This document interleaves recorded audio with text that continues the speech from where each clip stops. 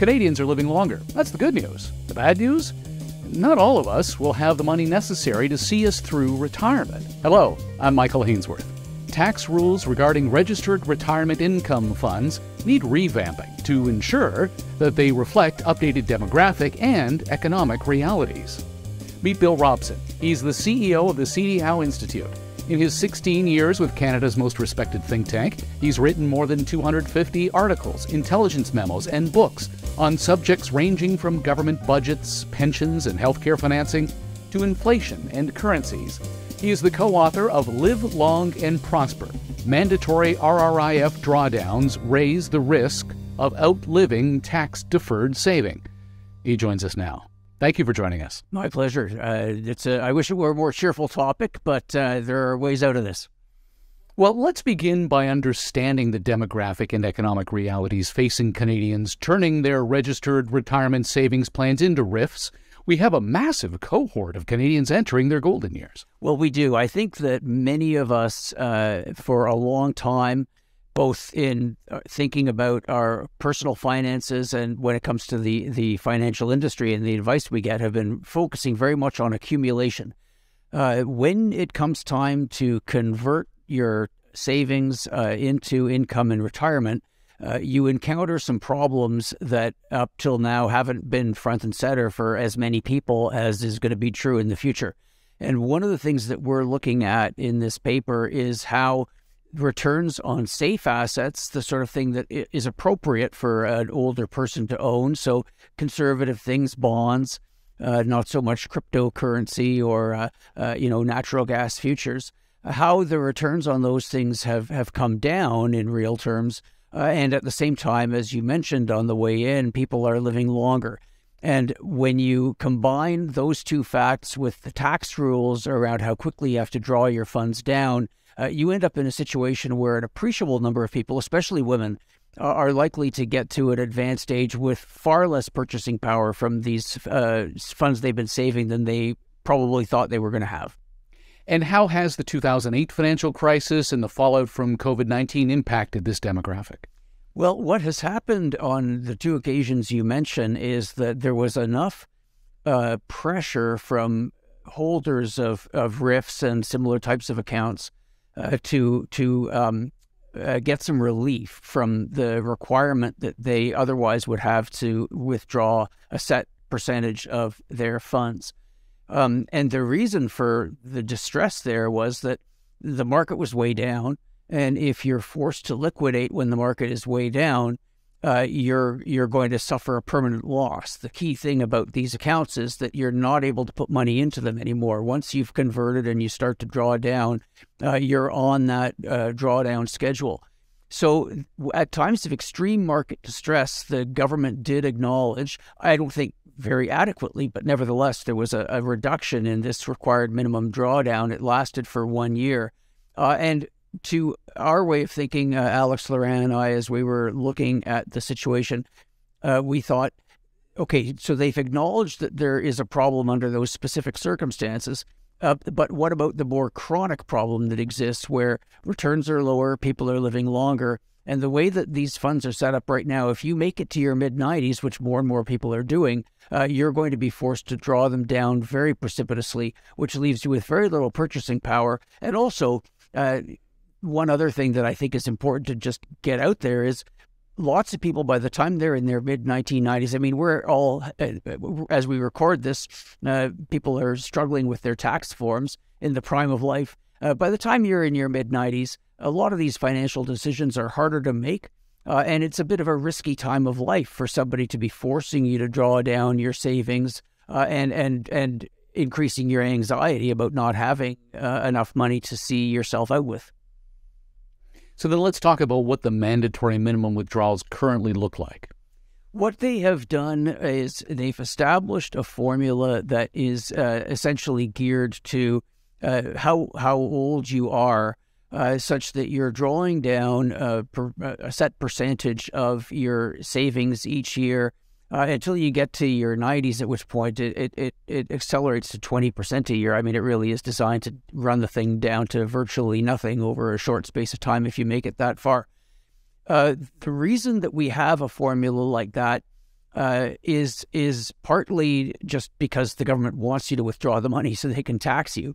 The original concept here, though, back when returns were higher, was that if you did draw the money down according to that schedule through to your mid-90s, you'd have roughly equivalent purchasing power over time. So a person who took that drawdown schedule and said, this is kind of what the government thinks I should do, and took the money out and spent it at that rate, would actually not be in a lot of trouble. I mean, until you got it to your later 90s. But back when these rules were first put in place, far fewer people did that. So the idea was kind of have a more or less level purchasing power. Well, that worked when real interest rates were very high. This all goes back to the early 90s. But nowadays, the same pattern of withdrawals results in purchasing power that falls off quite appreciably even before you get to your late 1990s. So the formula that made some kind of sense when it was originally put in place simply doesn't make sense now. I'll add there was one change made in 2015. The minimum withdrawals did get smaller then. They got less onerous, but it wasn't enough to make up the difference. You're still in a situation today compared to when they first set this regime up where you're getting a very pronounced diminution of your purchasing power over time, which is a distressing situation for a senior to be in, and it's entirely unnecessary. The government's impatient for the revenue. The government's immortal. What does the timing matter to them? To the retiree, it certainly matters because we're mortal, and so you don't want to run out of money before you're done. You mentioned that the government wants to tax us. Let's talk a little bit more about that, because you've written it as, the minimum withdrawal rules are essentially the government is looking for its piece. The government impatience for revenue, I think, is the way you describe it. I can't imagine the tax revenue is significant enough to risk running a Canadian dry. How significant is it? Well, we don't know what the tax implications would be of suppose you simply abolished the requirement altogether. A lot of people would continue to draw the money down. I mean, that's what it's there for. So that's why we say if we're, the idea that everybody is just going to hoard like crazy and then pass it on to their heirs.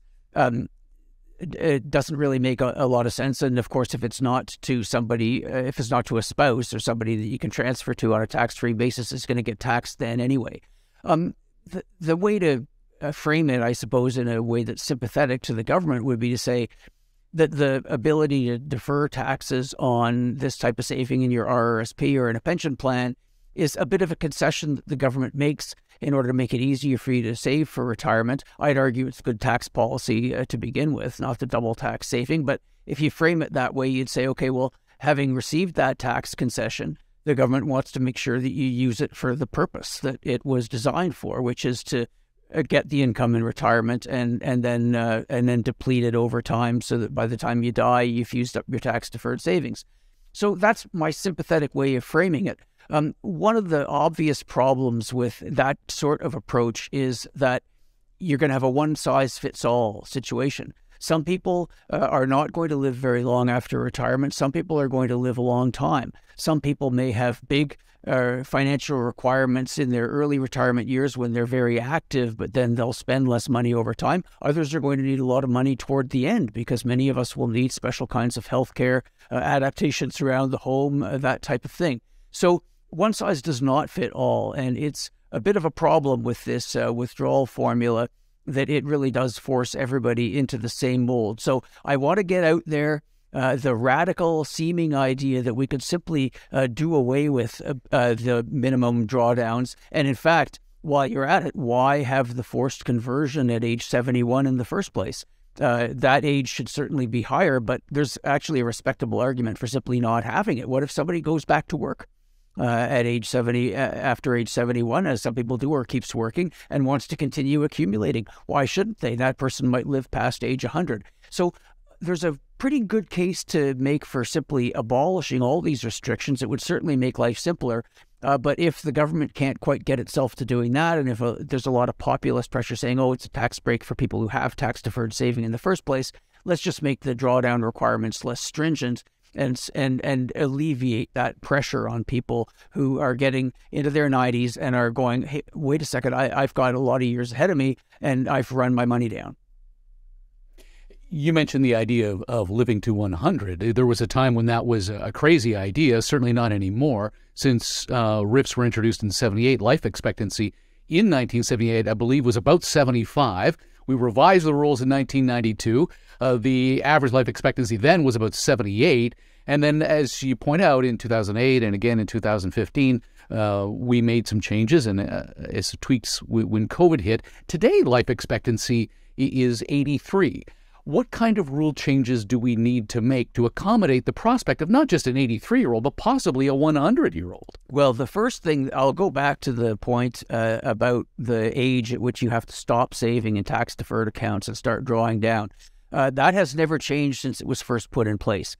And when it was first put in place, life expectancy was shorter, and fewer people were thinking about working past that age.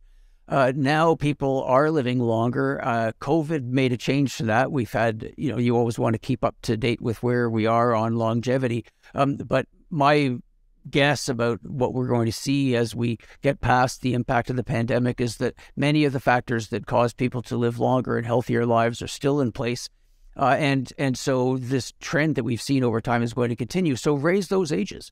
If they had kept pace with the change in life expectancy at age 71, they would be at least 3 years higher now than they were. And so that would postpone the whole time at which you hit this wall where you've got to stop saving in your RRSP and then start drawing it down the next year. Those ages should be higher. The other thing that I would recommend is that we look very hard at this requirement that you start drawing down 20% per year when you get into your 90s. Why have that sudden acceleration off a cliff? It's a terrible time of life to force somebody into an elaborate change in their financial arrangements. And there's no reason to do it because now we do have people, especially women. Some people would emphasize there's a difference between the sexes and how this affects people. They're living a lot longer, and there's simply no reason not to adapt the overall schedule, both when you have to stop saving and start drawing down, and then when those drawdowns accelerate. We should be accommodating the increase in life expectancy. What role does inflation play in your concerns? You've written that too many seniors will live long enough to see the purchasing power of their tax-deferred savings dwindle to insignificance. Well, one of the things that would have been nice, and in fact I would argue for it now as a bit of a patch-up, is to have some acknowledgement in the current schedule that people who have their money in safe investments, such as government bonds, took a bit of a hosing. So in nominal terms, they're safe in the sense that you're going to get your coupon. It's backed by, if you're owning government bonds, you're in about as safe an investment as there can be, but inflation hits all that. And so that would have been a pretty good reason to have an accommodation right now so that people weren't forced to draw down so much and they could kind of maintain their purchasing power. If you go back to the schedule when it was initially set up with the current rules, the idea was that there could be some nominal appreciation. So looking aside from inflation, you'd have some kind of nominal appreciation in your portfolio. The drawdowns were deliberately small enough that there would be a little bit of an offset to potential inflation. And so that made a lot of sense. Nowadays, even with the Bank of Canada likely, as I think it is, to get inflation back down to 2%, that is an erosion of purchasing power on a nominal amount that's already falling. So it really does increase the urgency that I think people feel when they're watching the value of their money go down. Let me please, since you mentioned inflation and protection of inflation, I think that which if you look at the pension plans that federal public servants have, the pension plans that MPs have, they're indexed to inflation. It's a lifetime annuity. It'll get paid till the day you die. It's guaranteed by the government.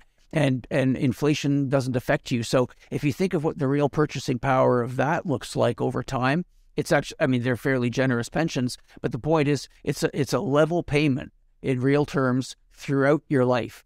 And when the RRIF rules were originally put in place, at least until people got into their 90s, it kind of approximated that. It was going to be a fairly level payment in real terms. Now, it falls off a cliff. It goes down very sharply in real terms. One of the interesting thought experiments is, suppose I was designing a defined benefit pension plan for public servants or for anybody else, and I said, here's what the payments are going to look like in retirement. In real terms, they're going to go down, down and down and down and down, and then they're going to drop precipitously when you're in your 1990s. People would say, why would I want a pension like that? Nobody wants a pension like that. And yet that's what the RRIF rules effectively put in place.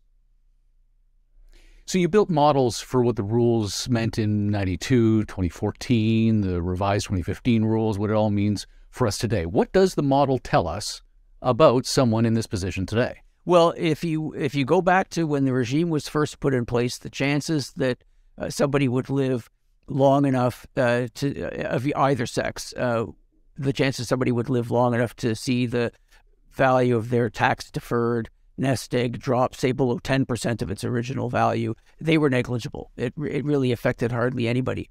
But now we're looking at a situation where appreciable numbers of people will see the value of their nest egg certainly fall by half, fall by 3/4, even fall by 90% to that 10% threshold I talked about. It's a material thing. And so if the intent behind the original proposals was to make it be like a 1 in 1,000 chance that you were going to be in that situation, let's get the age limits and the withdrawal rules back to the point where it's a negligible thing and people do not have what has now become quite a material chance of outliving their savings. You point out that annual income is a defective basis for assessing liability for taxes and eligibility for transfers to begin with, since people with similar lifetime incomes often have different earnings patterns that expose them to higher or lower average tax rates. Yes, this is a problem that affects the tax system quite generally. We used to have income averaging in the tax system when we had tax reform in the 1990s. That flattened out the tax structure for people. Income averaging went by the boards, and for a while it wasn't as big a concern because if your marginal tax rates aren't going up very much, the fact that people who have more variable incomes for whatever reason, I mean, they could be artists who are doing well one year, but perhaps not the rest of the time. Athletes, there are lots of people who kind of have big earning years and then much more modest earning years.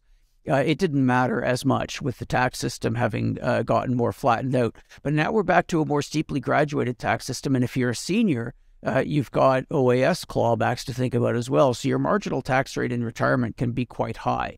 So I made the point earlier about somebody who has an indexed annuity from, say, a defined benefit pension plan. That person is going to have level payments throughout their life.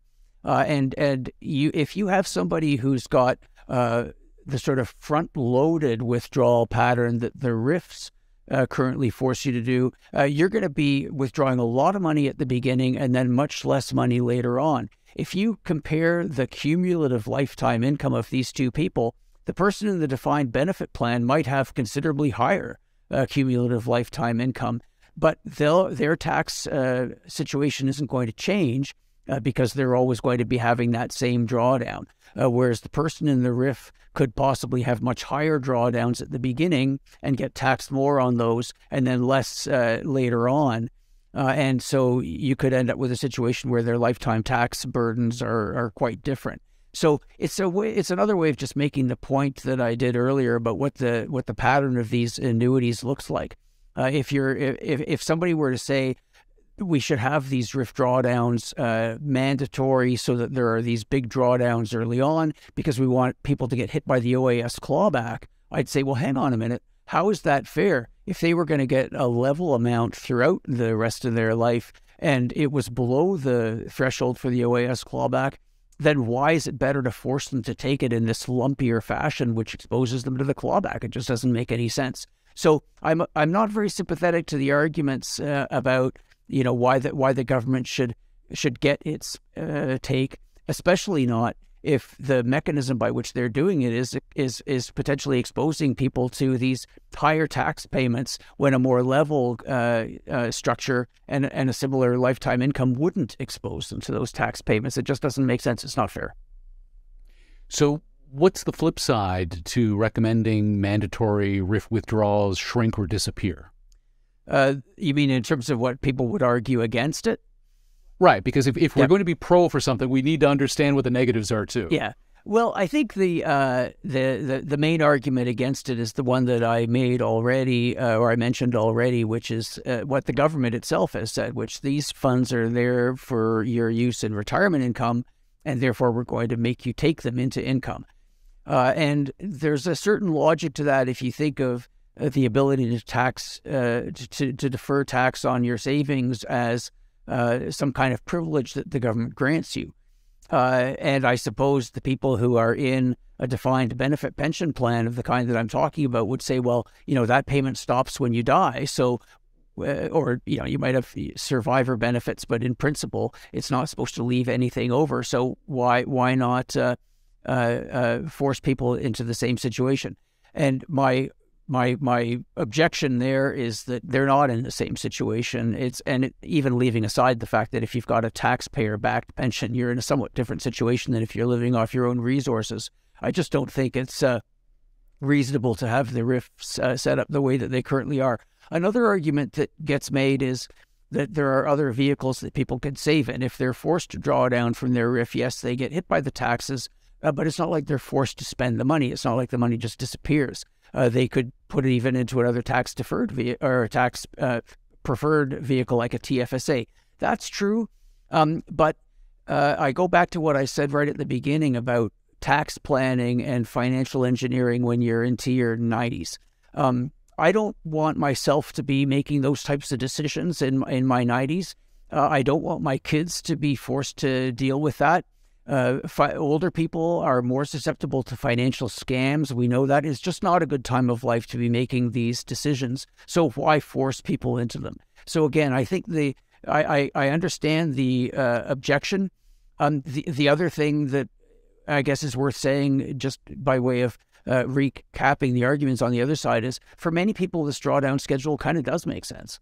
On average, it's not going to be that bad a thing. The difficulty is that people do differ quite a bit.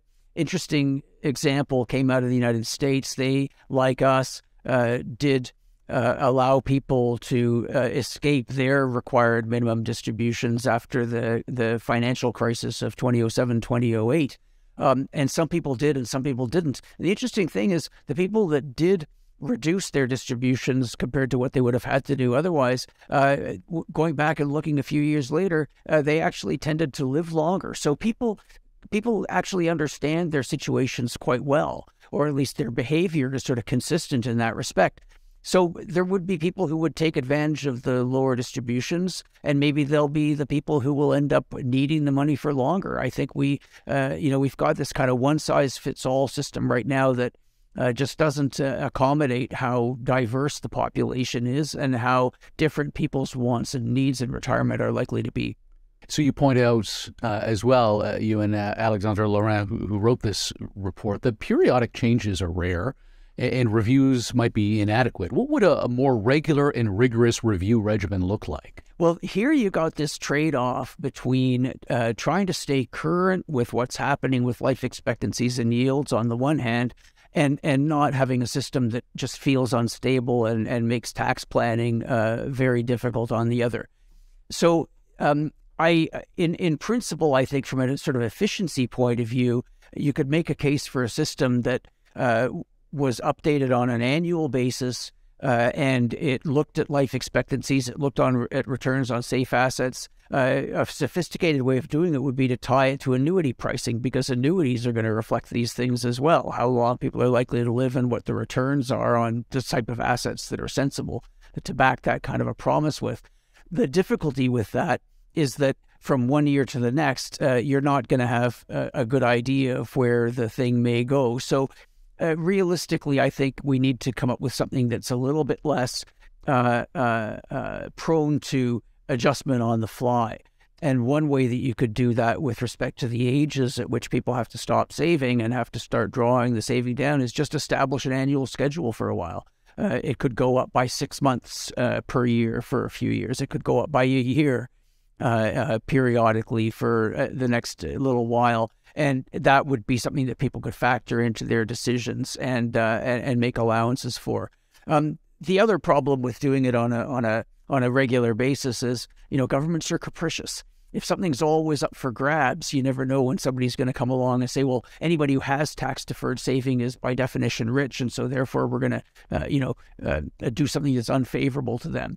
So it's tempting to have this more regular kind of review, but there are important objections to that, and it's probably better to go to some kind of a formula. One other thing that we haven't talked about is something that we raise as a possibility in the paper, but I'm happy to say right now that as it raises a possibility, we're not wedded to a particular formula for it, and that would be have some kind of a threshold amount for the withdrawals from RRIFs below which you don't need to make a withdrawal. And you could think about that in two different ways. It could be that when you do your calculation, if it's below, say, $8,500 that you were going to have to withdraw, well, that signifies that your RRIF has been drawn down to a level where maybe you ought not to be forced to draw it down further. Another way of thinking about the same thing would be to say, okay, we've got this required amount. Suppose it's going to be like 5% for the year, but then you could subtract a threshold amount from that, and that wouldn't change over time.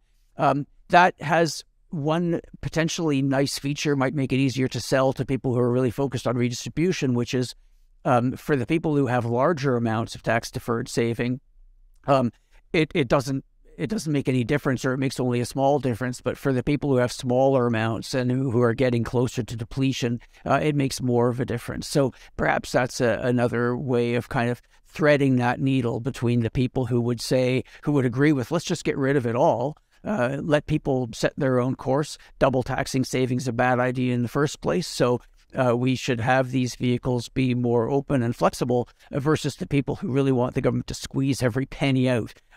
If we have to, as a matter of political reality, navigate that somehow, maybe that threshold for where minimum withdrawals don't have to happen, it would be one way of kind of accommodating that. Do you get the sense that policymakers understand these issues and are willing to address them? Well, one of the things that allows me to say yes to that question is that we have seen temporary accommodations when the market fell really abruptly. We saw the changes in 2015, and right now the Department of Finance, Finance Canada, is looking at potential changes to RRIFs because of a private member's motion asking them to do it. So there's certainly a sense in which they are aware of it. Unfortunately, though, they're not in the same boat. I've often thought that if we abolished all the federal government's employee pension plans, and I'd be happy to see them paid far more in current salary to compensate them, because in terms of overall compensation, I don't think it's that far out of line with what makes sense. But it's way too heavily tilted towards pension. And they do have these pensions that are far more generous than what anybody else is even allowed to have. If you were to put them into RRSPs, I have a feeling that we would see these rules change faster. I think the limits would go up. I think the ages at which we have to stop saving would go up. And I think that probably the minimum withdrawals would change as well. It does make a difference if you're not, feeling the pressure, because the fear of running out of money in your old age is one that is extremely anxiety-inducing for people for obvious reasons. And there's one segment of the population that does not have that anxiety, and they are the people that make the rules. All right, Bill, last question to you. In light of the title of this report, can you even do the Vulcan hands gesture? Have you got that one down? If I could do it easily, then perhaps it wouldn't have been as persuasive a title, but we did stick a question mark into that title. Because everybody wants to live long and prosper, and these RRIF rules kind of make it hard to do both. Bill, thank you so much for your time and insight today. Thank you. Bill Robson is the CEO of the C.D. Howe Institute, and with Alexandre Laurent, co-authored Live Long and Prosper, Mandatory RRIF Drawdowns Raise the Risk of Outliving Tax-Deferred Saving. Read it at cdhowe.org. Still to come from the Institute, June 8th, it's the Director's Dinner with Tiff Macklem, Governor of the Bank of Canada. It's the Institute's annual event for discussion of major policy issues among Canadian business and thought leaders. Go to the website to register for this incredible evening. I'm Michael Hainsworth. Thanks for joining us. You've been listening to the C.D. Howe Institute Podcast with Michael Hainsworth. Subscribe on iTunes, Google Play, and Spotify. The C.D. Howe Institute is an independent, not-for-profit research institute whose mission is to raise living standards by fostering economically sound public policies. The Institute is widely considered to be Canada's most influential think tank and a trusted source of essential policy intelligence, distinguished by nonpartisan, evidence-based research and subject to definitive expert review. Visit cdhow.org and follow us on Twitter and LinkedIn. Thank you.